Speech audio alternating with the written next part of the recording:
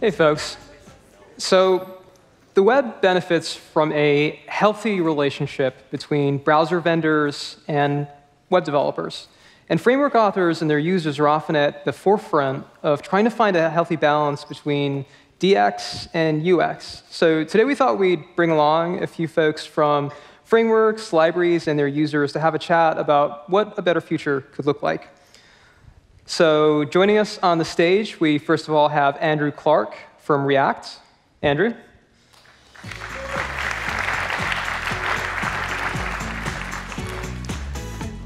Next up, we've got Jason Miller from React.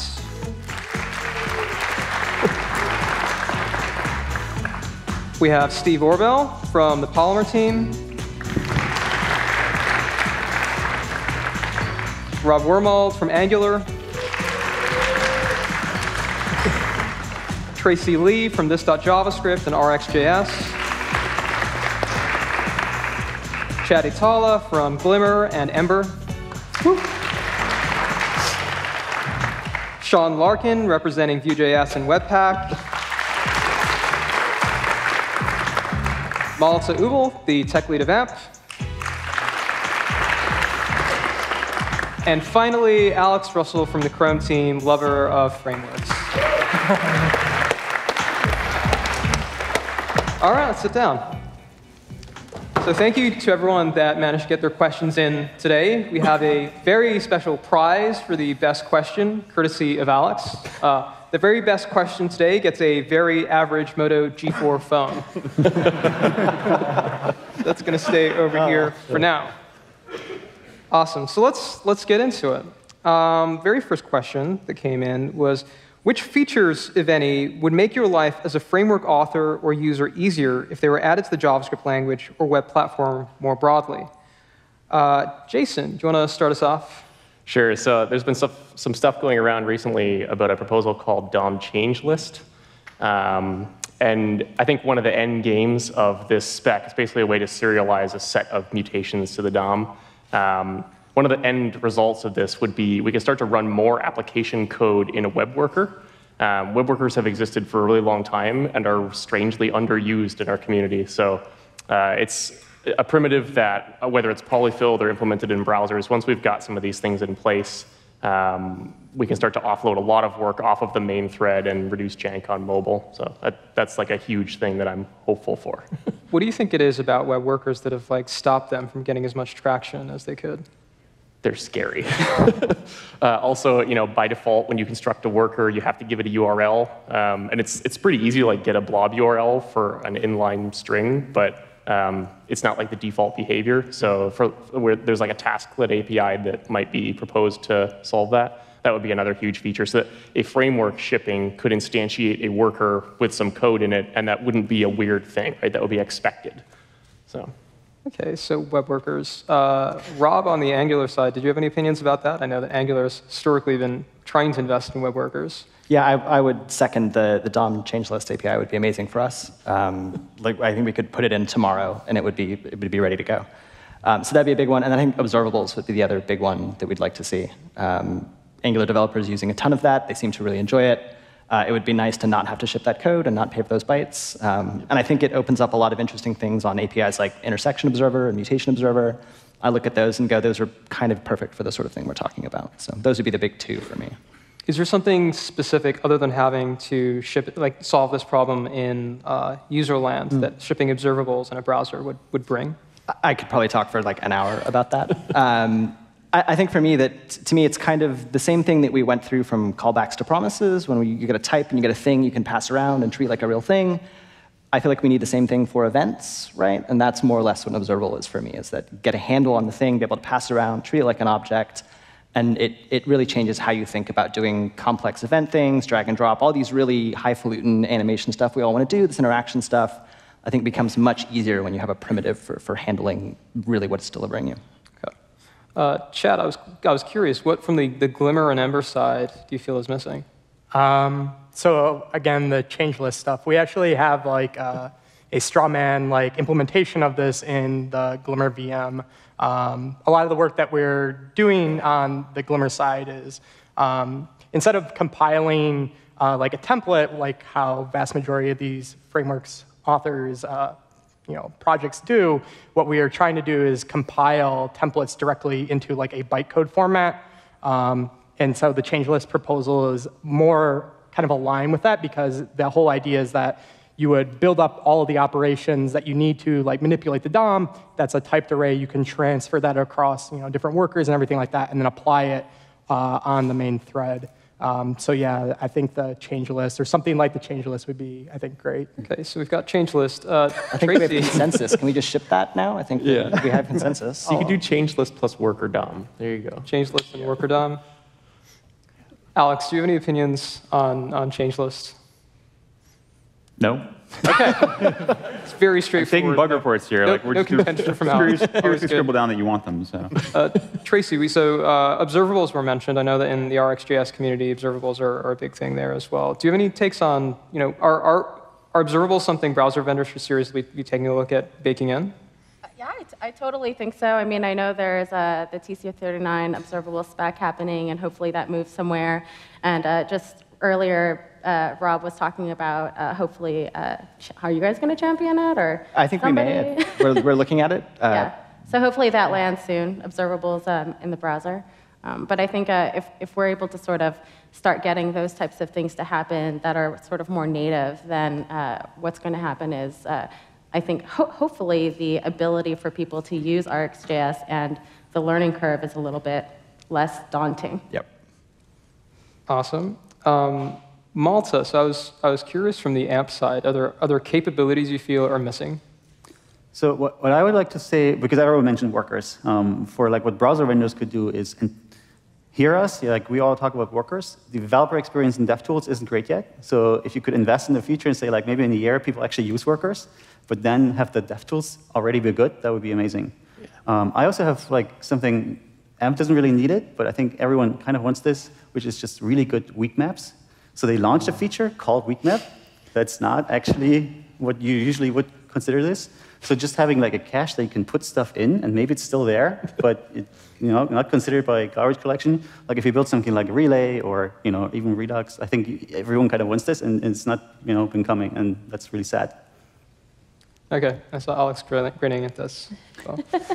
So Steve, I was curious, do you feel like there are any capabilities missing from the platform that would benefit folks that are writing applications using web components or Polymer? Yeah, I mean, I think I definitely second the JavaScript APIs that are mentioned. I mean, I'm thinking a little bit more about the DOM here and just say, like, there's tons of cool stuff that we run into when rendering that I think would be nice to add to the platform. Specifically stuff like, a lot of the stuff that the native elements can do that we can't do in custom element land. There's cool stuff that like the dialog element can do that we can't do. Render stuff on top of other things. Input element, of course, can do infinity stuff. It'd be awesome to deconstruct that and really add that to our toolkit, so that we can use that as developers. And anything from the React side? Do you feel things that the browser can do that frameworks can do, APIs that expose that, I think are always exciting to us. Our current favorite API, browser API, is request.callback. We use that everywhere. That's kind of core to how we're thinking about basically what our goal is with React right now is, did everyone enjoy that image async feature that y'all talked about? What if you could make any component async and just make any of your components stop blocking the main thread? So scheduling primitives like request.callback.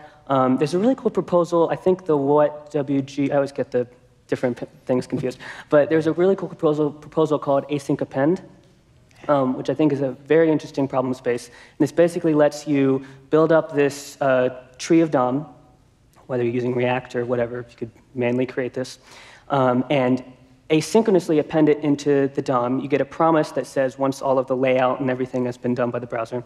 And then once the promise resolves, you can decide when you want to actually commit that change or actually flush the changes.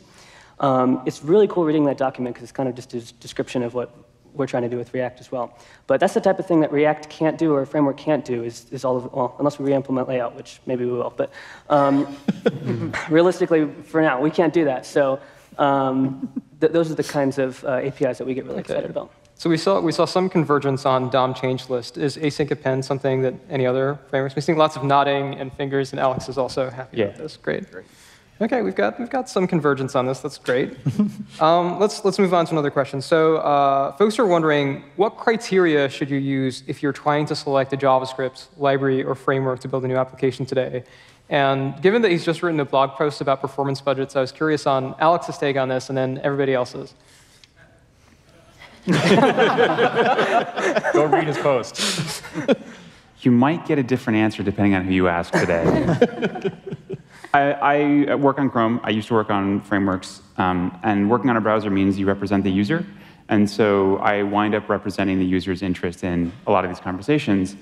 And the way I see people constructing applications today is incredibly well suited to the computers and networks that we were building and using about 5 years ago, 6 years ago, right? Networked computers that had reasonable and good, stable latency, fast pipes, copious CPU, relatively small screens compared to the amount that you had to paint.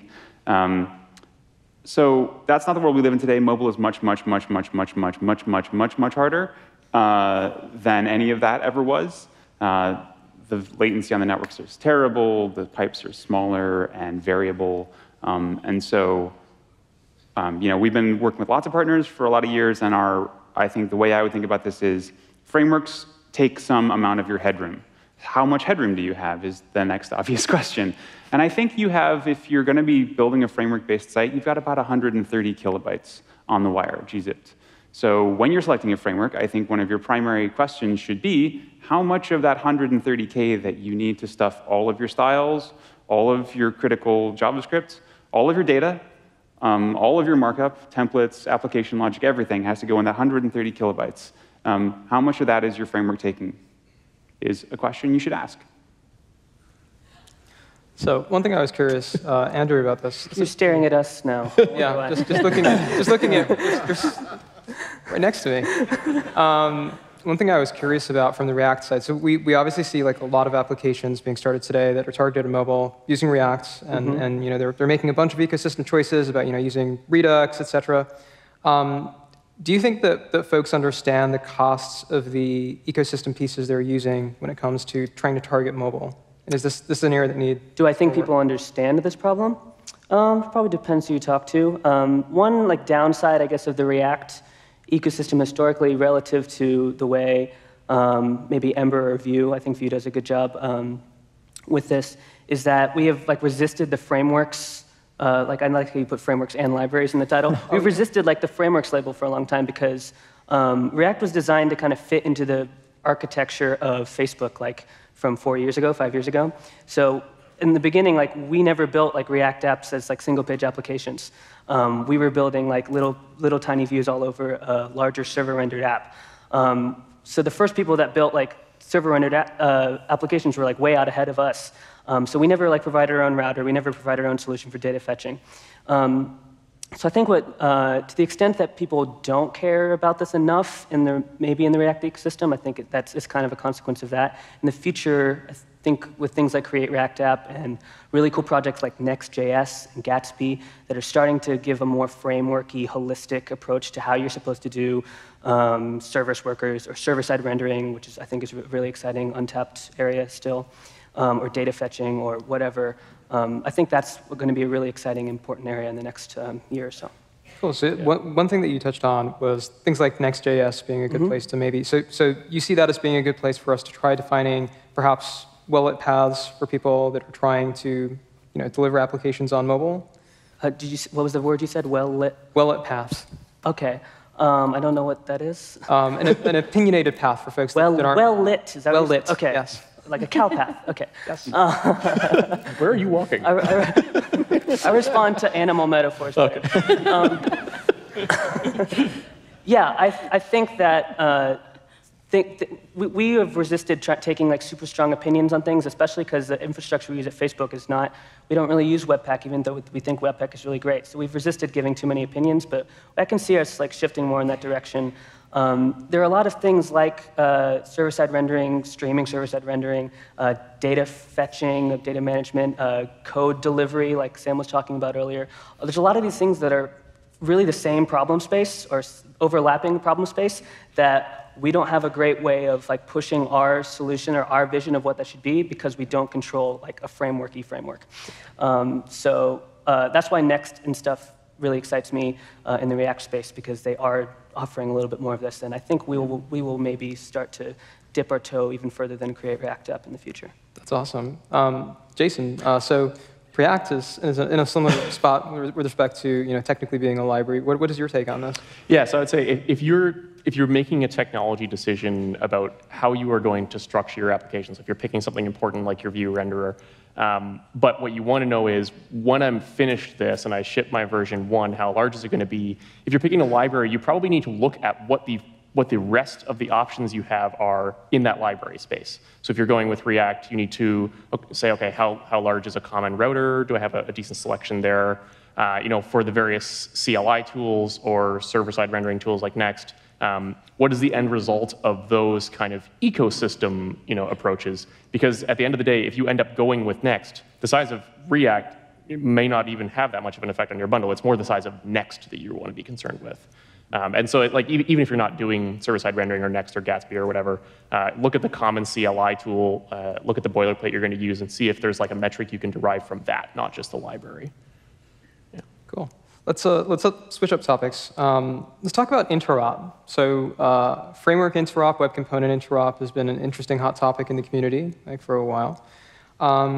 Tracy, I was curious, what's your take on this with respect to, is it important for frameworks to interop together? Like if you've got teams that are working in React and Vue and Preact, et cetera, is that important as a thing for end developers?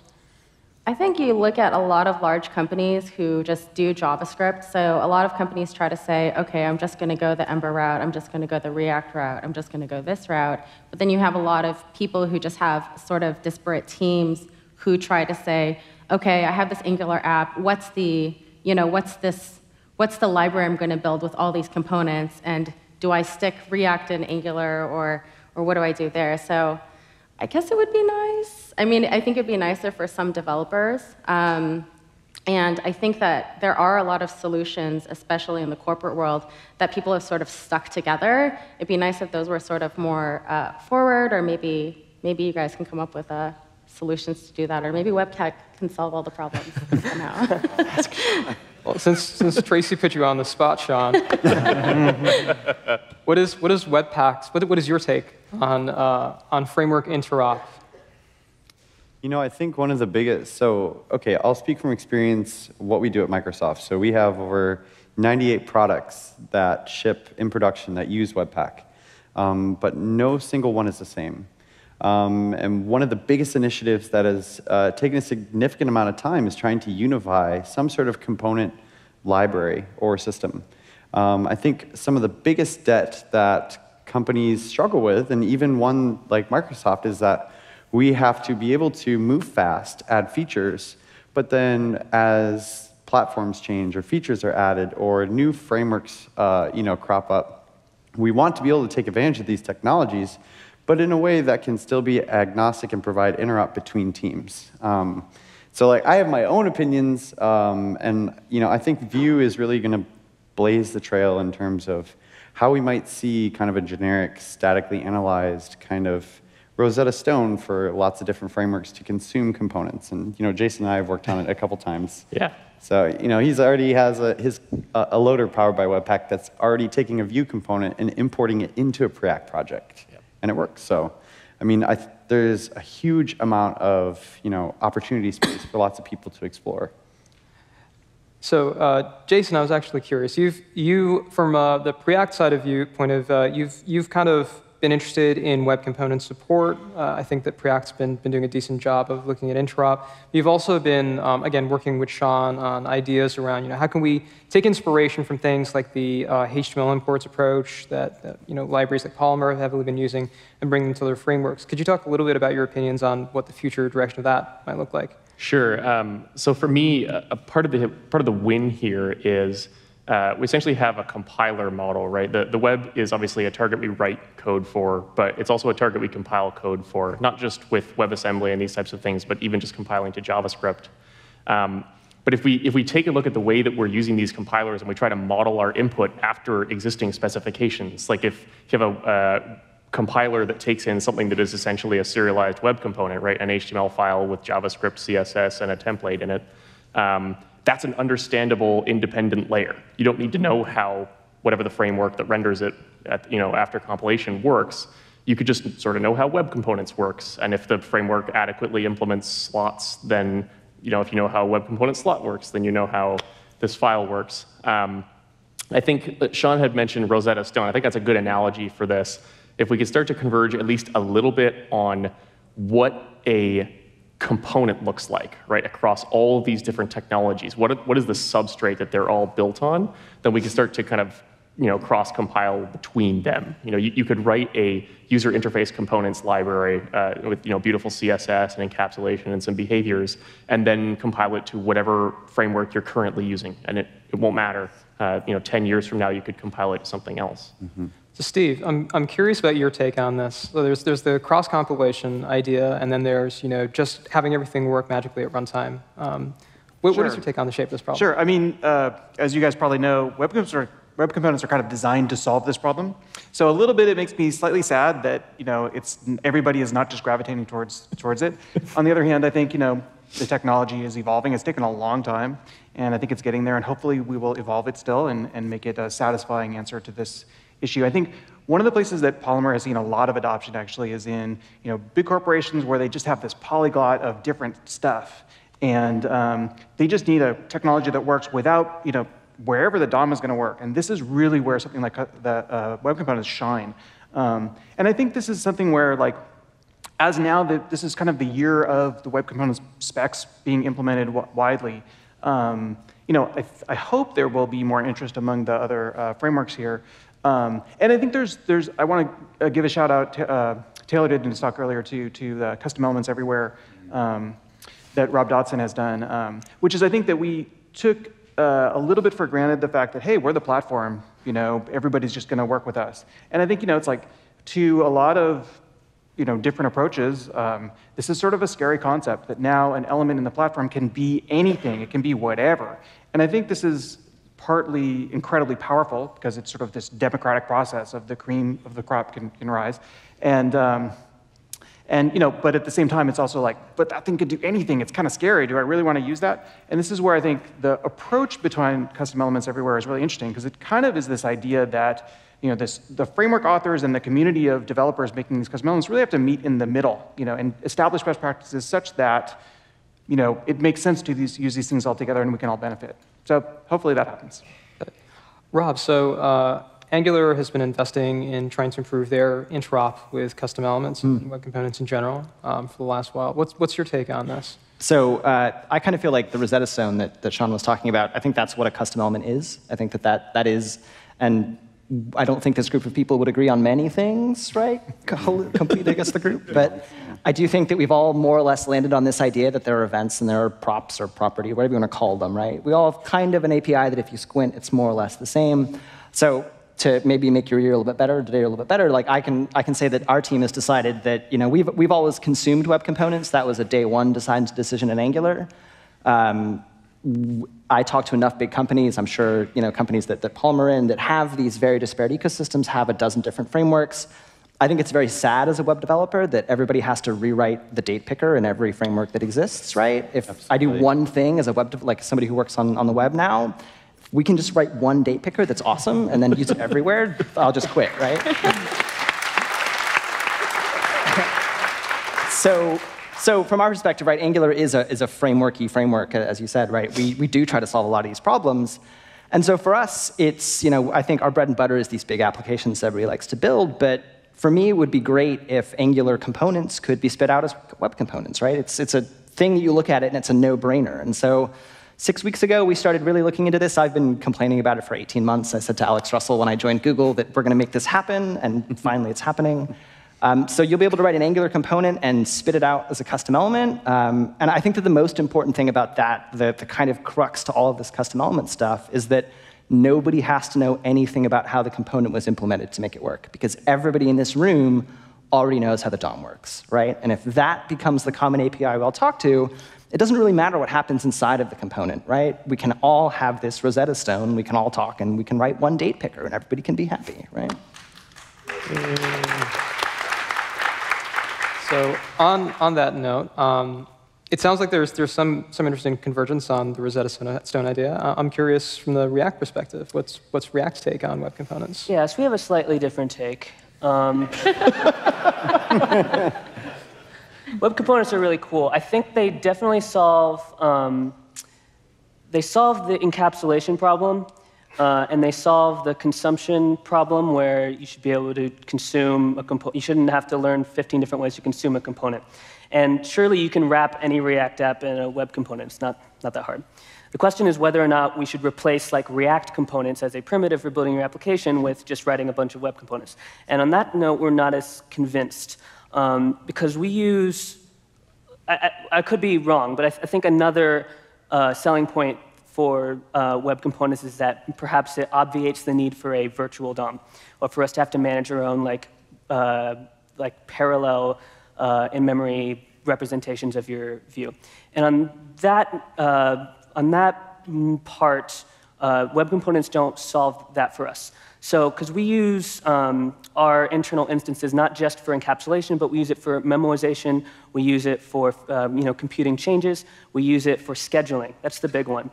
I don't know if you all have heard of this recent effort we had to rewrite React, but we're moving in a direction with React 16 and going forward where we're going to have async by default rendering. And what this means is we need to be able to do, we're going to do all of our rendering work inside of request.callback, basically. And in order to do that, you need like this double pass kind of rendering system where you have two phases. One, you have an async render phase where you do most of your expensive work. It's all in request.callback, or maybe in the future it's on a web worker or whatever. And then you have a synchronization phase where once you compute all of your mutations into a DOM change list, maybe, you can synchronously flush all of them all at once.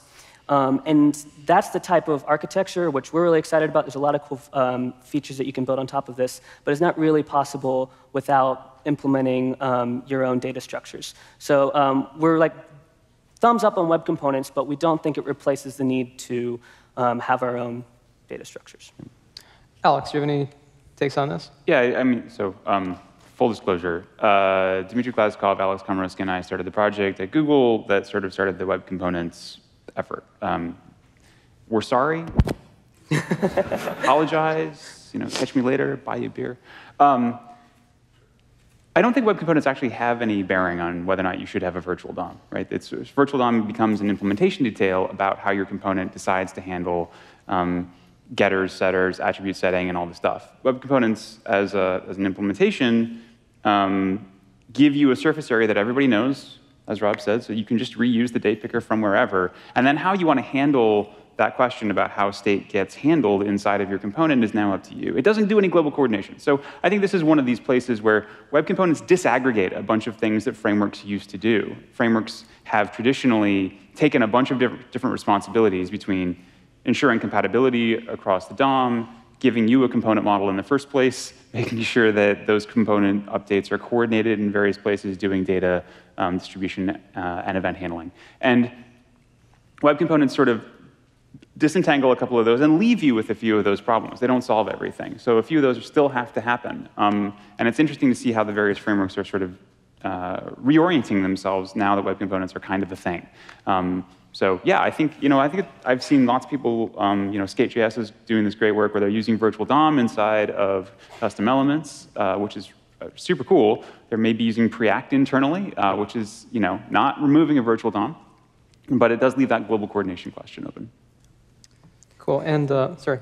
So I was just going to say just a sentence on the interop thing, just to go back a little bit. I'm going to sound like a broken record, but the thing that we've found that's interesting about interop is this coordination problem. At Facebook, we use React everywhere, but the other framework that we use is server-side rendering. And if you think about it, we have this system called BigPipe. If you think about it, both of these are asynchronous systems, and it becomes a really interesting problem how to coordinate two asynchronous renderer so that things are popping in on the screen at different times. OK, and circling back to Malte, AMP is one of the largest consumers of custom elements. I'm kind of curious on your take about interop. So I just had this conversation with the product manager saying, hey, we need a date picker in AMP. And I'm like, oh my God, not again. But we ended up doing was taking the Airbnb React date picker, using it with Preact, so it's not actually like 60 kilobytes, and putting it in the custom element. And it works fine. Like AMP is Airbnb date picker. And that is like, I'm worried about that people like put all these massive frameworks in these little encapsulated things. I think we need to understand that just because something is great on the interop level and we don't have to make a new date picker, doesn't mean we don't need an application framework. Now, on the other hand, like AMP right now doesn't actually allow you to write code in any other framework, so interop is a bit awkward.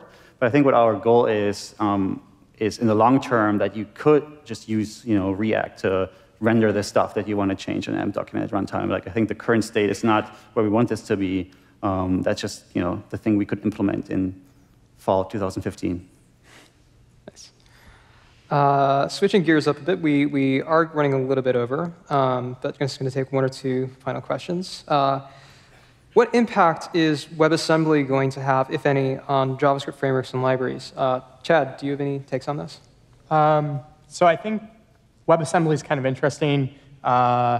There's certain things, I really like the talk today, basically. It's not a replacement for JavaScript, but in places where you need the performance, I think it will play a larger part of, maybe not, everyday developers writing it, but framework authors may opt into writing a little bit of C code to maybe eke out a little bit of more performance.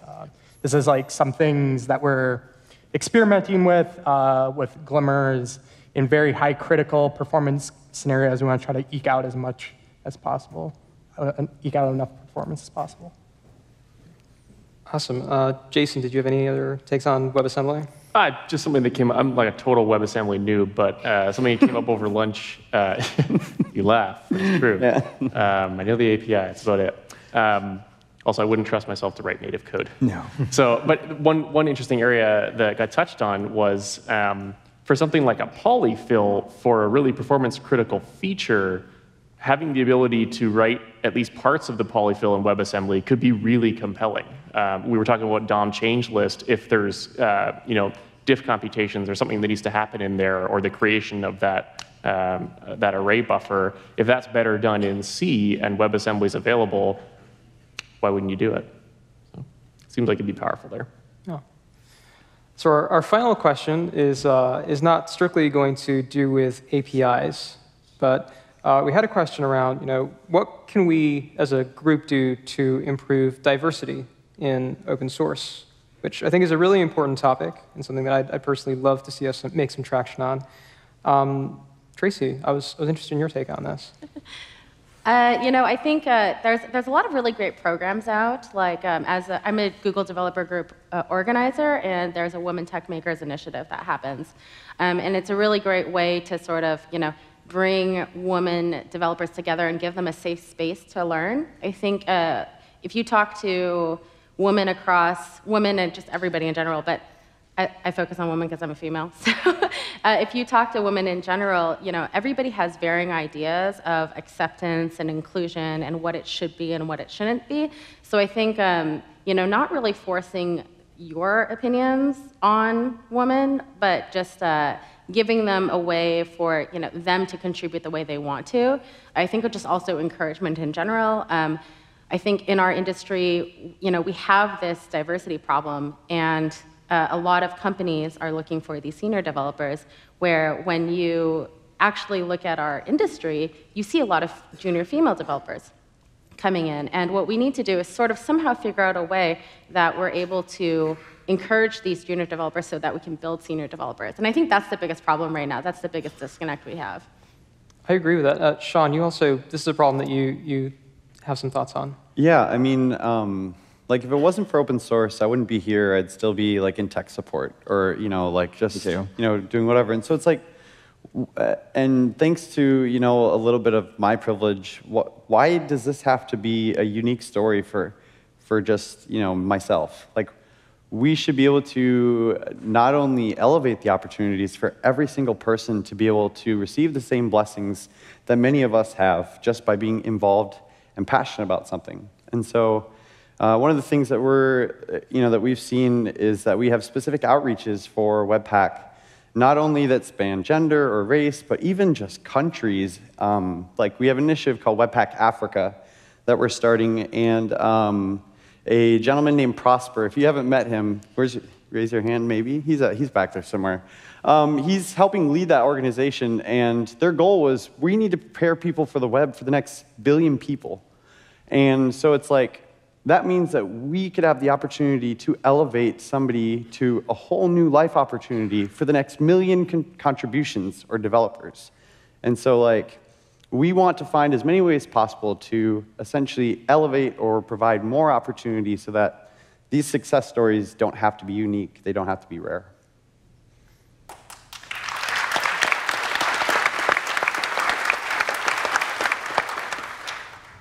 On that note, we're out of time. Please join me in giving a hand to all of our panelists who are very kind enough to take time out to come here today.